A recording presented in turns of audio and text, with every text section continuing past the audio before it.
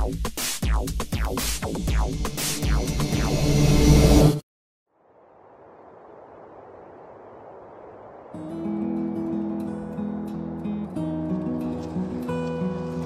know, there's so many great trails around here, and skiing is also wonderful, but it's fun to ride bicycles. So people ask, do you just ride the bike in the wintertime? And you actually take it out in the summertime. It's just like a regular day out there riding in the summer, except it's white out here.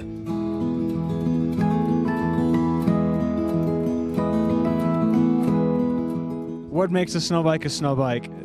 The brand that we sell at the Dharma Wheel Cyclery is the Surly Pugsley. Now, it's not a standard mountain bike frame. It is meant for 4-inch wide snow or sand tires. You cannot put a standard snow tire on a mountain bike. You can't put a standard mountain bike tire on a snow bike. It's a dedicated machine. It's meant to work as its own unit. Well, it's just like why everybody in Park City lives here. You can get out and you can ride on your bike in the wintertime. You can go skate skiing in the wintertime. You can go out skiing, whatever. Nobody wants to stay inside, especially in Park City. The key to riding on snow is footprint, or how much rubber you have on the snow. These things run at incredibly low pressures. If you run about 16 psi, that's effectively rigid. You can get down to about 6 psi, where the tire will actually spread out and flatten a little bit, and you can actually get more tire surface on the ground than you'd have with your feet. And what I found is that you can ride just about anywhere you can walk. If you punch all the way through and post hole with your feet, you're probably not going to be able to walk. But if you're punching through 3, 4, or 5 inches, you can probably be able to pedal the bike on there, which is a lot of fun.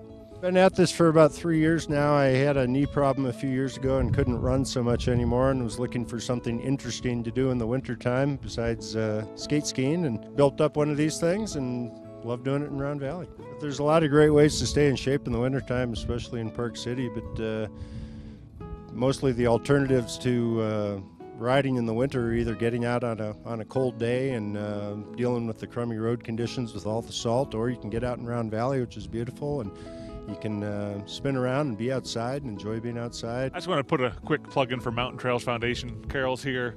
These trails, I mean, the single track is riding fantastic right now, but the groomed trails are always riding good, and just appreciate everything they do to keep the trails great, and support them. They're great. That's right. Get on the website and be a Mountain Trails winter supporter.